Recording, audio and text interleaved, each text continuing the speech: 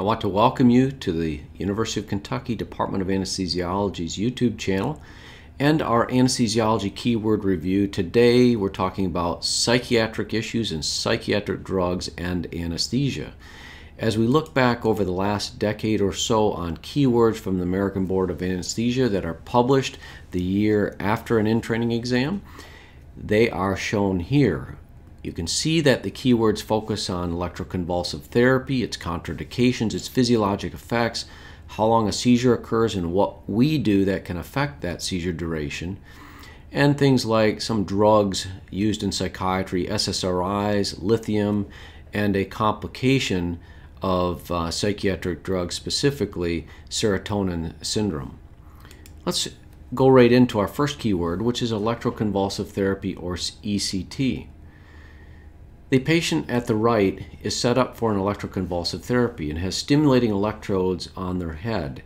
The EKG is recorded, an intravenous line is in place, a pulse oximeter is used, a blood pressure cuff is on the arm, and oftentimes some form of blood pressure cuff or tourniquet is placed on one of the extremities to be able to limit the movement of the neuromuscular blocking agent, usually succinylcholine, into that muscle such that it is not paralyzed, and when the seizure is induced and preferably crosses over the corpus callosum to the opposite side. For example, if the seizure was induced on the left, it crosses over to the right. The right side of your brain controls the left side of your body, so your left lower extremity contracts, your foot contracts because the succinylcholine is not blocking the muscles there. And so that's the reason for this setup. And in electroconvulsive therapy, we provide general anesthesia, oftentimes with methotrexate or propofol, although propofol is associated with a reduction in the seizure duration, and a neuromuscular blocker to avoid some of the injury that could occur from the massive contraction of muscles that can occur during a generalized seizure. We desire a seizure of approximately 30 to 50 seconds. It is the length of the seizure and the amount of seizures that they have that is associated with the beneficial effects of electroconvulsive therapy, and therefore we often see patients daily for an extended period of time having ECTs of these short seizure duration. Some contraindications to ECT includes angina, DVT. You can imagine if the leg muscle squeezed and there was a blood clot in the legs or somewhere else, it could squeeze and push it towards the heart. High-risk pregnancy, although pregnancy in and of itself is not an absolute contraindication. If you had a pregnant lady that was vegetatively depressed and at risk for taking her own life, there may be an indication for ECT in that patient. Severe osteoporosis, relative contraindication, because if the muscles contract, you could snap brittle bones, and retinal detachment is another. Most pacemakers are okay to utilize with ECT therapy. Now, many textbooks will state absolute contraindications, including things like recent MI, recent cerebral vascular accident, intracranial mass, increased intracranial pressure, and pheochromocytoma. However, you must weigh the risk in a patient with vegetative depression and risk for suicide against some of these, for example, if they had a recent MI. However, increased intracranial pressure, you can imagine if you seize and the cerebral metabolism goes up in your head, cerebral blood flow goes up in your head, it's going to raise intracranial pressure and they could potentially herniate. So a psychiatrist would evaluate the patient and help determine whether it is an absolute contraindication and weigh something that is existing in your patient, such as coronary artery disease and recent MI, against the risk of untreated psychiatric disease. The physiologic response to ECT is the next keyword. And initially, there is massive parasympathetic discharge, almost immediately followed by sympathetic discharge. So the parasympathetics kick in first, and you can get bradycardia and blood pressure can decrease, but very quickly the sympathetics kick in. Glycopyrrolate can be used if someone has problems with severe bradycardia and hypotension. The sympathetic stimulation is what we normally see very quickly after the slowing of the heart rate with hypertension, tachycardia, increased myocardial oxygen requirements from the increased catecholamines and sympathetic stimulation.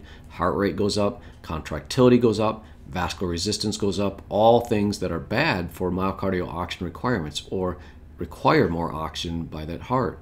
Dysrhythmias because of the catecholamines, and we can block sympathetic stimulation by giving drugs like esmol to block its end effects, like on the heart and its heart rate, nitroglycerin to veno and vasodilate to blunt the hypertensive effects, and we can use remifentanil to reduce the sympathetic discharge.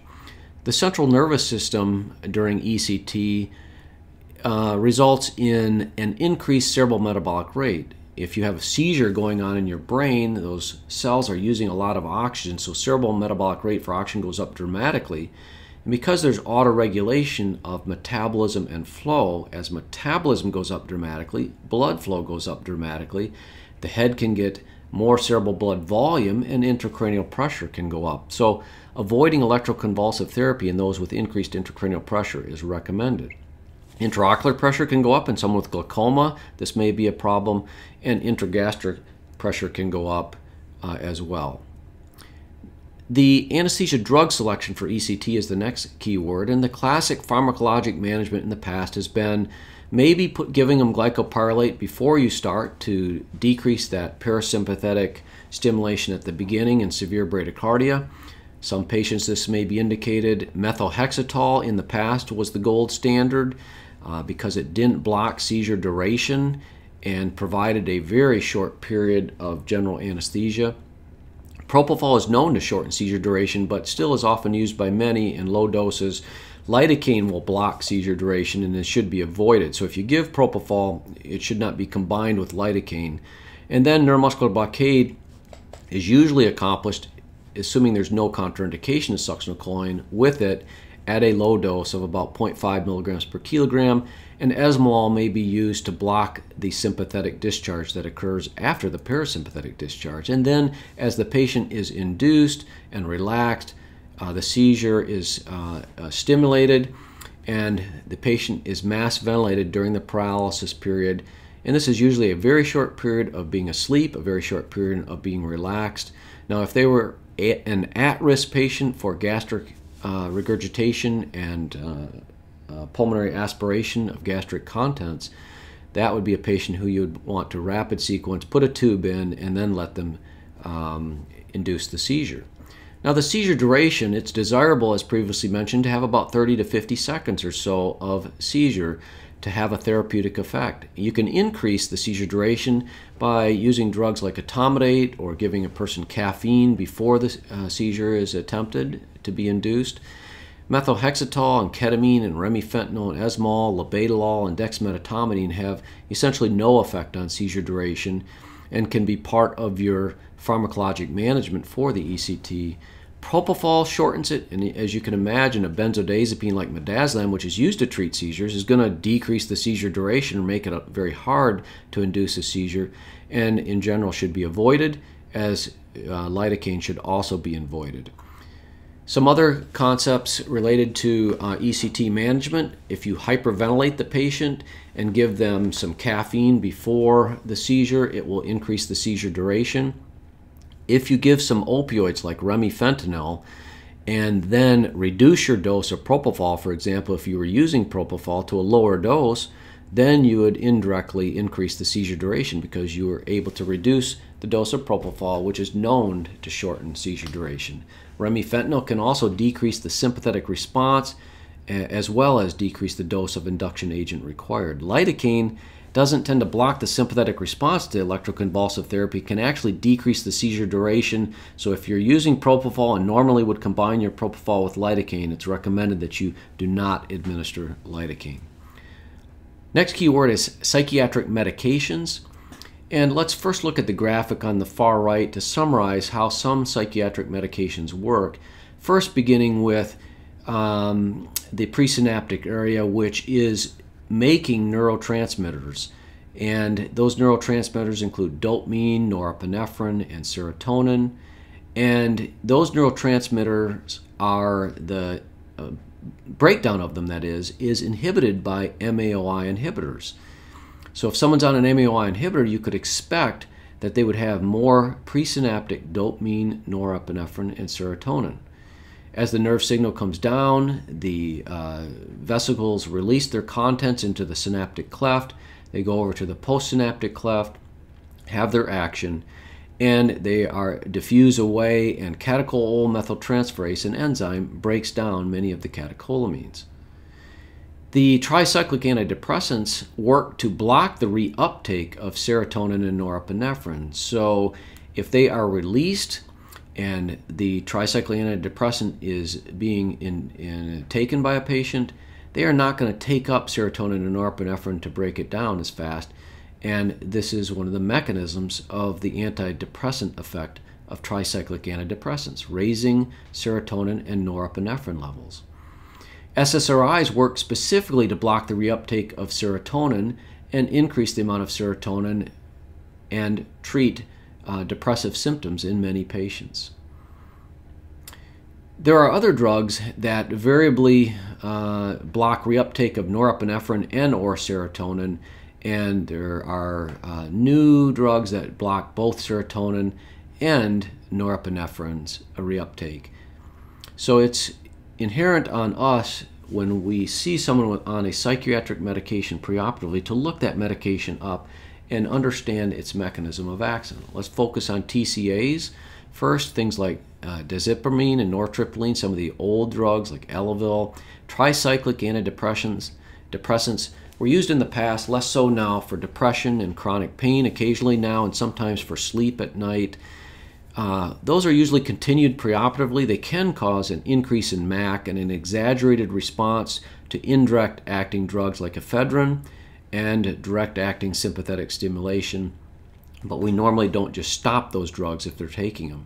MAOIs like phenelzine and traniocypromine, patients that have drug-resistant depression may be on 2 drugs, including an MAOI inhibitor, and you should be well aware that that drug interferes with the breakdown of catecholamines presynaptically.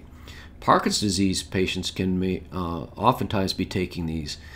Should you continue them preoperatively? Usually, and we don't stop them in people with bad depression. The risk of stopping them may be worse than the risk of some of the outcomes from the depressive symptoms. They decrease, that is, they increase MAC, maybe, and we should avoid drugs that may increase the amount of catecholamines, for example, that are released. For example, if you give ephedrine to a patient who's on an MAO inhibitor, I like to think of the presynaptic area, those little vesicles just full of catecholamines, and when you give ephedrine, which indirectly causes it to release presynaptic catecholamines, as well as ephedrine has a postsynaptic effect, it may release a whole lot of those and have a massive hypertensive tachycardic effect. We can't predict exactly what it's going to do. Meperidine is another one we should avoid. Many possible drug interactions with MAOI inhibitors, and there's a chance of serotonin syndrome. If someone's on an MAOI inhibitor, they're not breaking down serotonin as much presynaptically, and if they're on other drugs that raise serotonin levels, serotonin syndrome may result. Other psych medications, SSRIs like Prozac, used for depression, panic disorders, OCD, PTSD. We usually continue those pre-op, but realize that some of these drugs, especially the older ones like Prozac, can inhibit the P450 cytochrome oxidase system involved in the metabolism of many of our drugs. SSRIs in combination with other drugs like MAOIs, tricyclics, opiates, tramadol, dextromethorphan, which is in cough syrup, can result in an increased risk of serotonin syndrome, which we will cover in the next key word. Lithium is used to treat bipolar disorder. Preoperatively, patients can have problems with hypothyroidism, diabetes insipidus, some changes on the electrocardiography that you obtain preoperatively, changes on their electrocardiogram, that is, and lithium can decrease MAC. It also potentiates both our non-depolarizing and depolarizing neuromuscular blocking agents.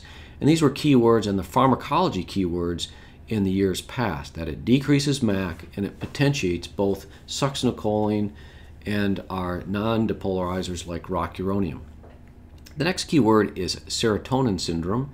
And serotonin syndrome is a cluster of autonomic, motor, and mental status changes that result when you have excess 5-hydroxytryptamine or serotonin around. And the picture at the bottom is meant to represent this patient who is agitated, tachycardic, often hypertensive, clonus and tremor and hyperreflexia present, and mydriasis of their pupils, a classic serotonin presentation. And agents such as MAOI inhibitors, tricyclic antidepressants, SSRIs, opiates, cough medicines like dextromethorphan, some antibiotics, and some of our other medications, like our anti-nausea medications, can cause increased serotonin levels in the perioperative period and cause serotonin syndrome. So fentanyl, meperidine, and ondansetron would be some specific ones that we might be utilizing that we should understand are affecting serotonin and may be, when combined with other drugs, cause serotonin syndrome. What are some of the symptoms and management in serotonin syndrome? If it's mild and they have some pupil dilation, they're shivering and sweating, they're a little bit tachycardic, you can observe them, maybe even give them some benzodiazepines to calm them down a bit, and it usually will resolve. When it's moderate, they have altered mental status, they're agitated, disoriented, they have autonomic hyperreactivity, they may be rigid, tachycardic, rigid being the muscle rigidity, hyperthermic, and it can start to look like MH with some other things that help us to realize that it's not MH. One of those is the cause, which is the drugs that raise serotonin levels, but it can look very much like it when you have a hyperthermic patient that is rigid. Cyproheptadine is a drug that can block serotonin's effects and may be used for these patients that have serotonin syndrome when it's life-threatening with delirium and hypertension and they're very hot, muscle rigidity, tachycardia. Intensive care unit treatment with esmol or nitroprusside to control the hypertension and tachycardia. Cooling measures, sedation, paralyzing the muscles, ventilation may be needed, and mortality can ensue from serotonin syndrome. The next and last keyword is neuroleptic malignant syndrome, and the defect in this case is in dopaminergic receptors in the hypothalamus, and it is triggered by psychotropic drugs like thorazine and haldol that block dopamine receptors. It can also occur with drugs like MAOI inhibitors, lithium, acute withdrawal of Parkinson's medications, but we normally associate it with psychotropic drugs like thorazine and haldol, and it is said to have slow onset MH-like symptoms. That is, they can have muscle rigidity, but the muscle rigidity is not because ryanodine receptor defect and calcium and sarcoplasmic reticulum, and at the muscle level, it's actually a centrally mediated effect. They often have mental status changes, temperature goes up, again looking like MH, acidosis, again looking like MH, tachycardia, even rhabdomyolysis can occur. And the management is discontinue the neuroleptic medications.